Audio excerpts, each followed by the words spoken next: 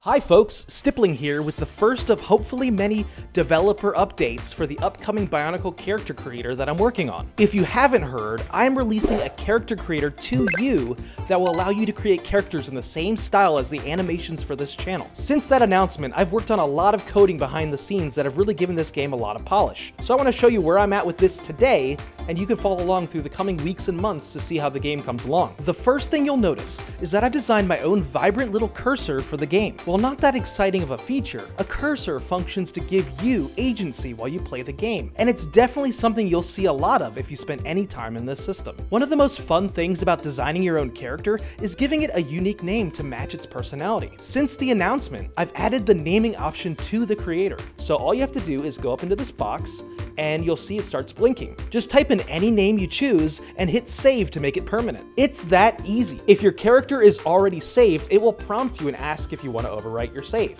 So in this case, yes, we'd like to save our character. And that brings me to the next feature, saving. So at this point in development, characters can now be preserved through the saving feature. If I make any changes to this character, whether it's one single small change or dozens and dozens of major changes, as long as I don't save the character again, I can revert it back to the previous save. After the character is reverted to the previous save, hitting reset again puts it back to the default starting options, but the character is not lost. Hitting revert a third time will bring you right back to the character save. As you can see, there's a lot of creative flexibility to play with the system without losing your hard-earned work. Lastly, I've re-rigged the entire character from the ground up. The way the system was coded for animation would yield some crazy results if the character screen was left idle for too long. I've tightened everything up, and now the animations are smooth and consistent. In the coming weeks, I plan to continue my work on developing and implementing masks. I've been laying the foundation to program the masks into the system, but I still have some artistic work to do